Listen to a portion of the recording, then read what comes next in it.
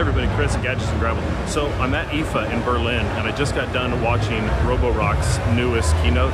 They announced a bunch of robot vacuums, some other vacuum cleaners, steam cleaners, things like that. But the most exciting part is this. They got robot mowers now.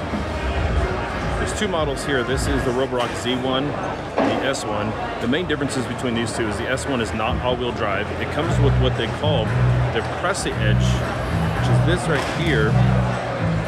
And it's a pop-out trimmer that gets the edges and things like that. This one is also compatible with the pressy edge, but it's all-wheel drive, and the front wheels are active steering as well, so they actually turn on their own. And it's really, really cool. Right now, these are just slated for European release, but the US release is coming later next year, so probably springtime, I would assume. But keep an eye out. I hope to get a pair of these samples soon to start testing now to see what we got from Roborock.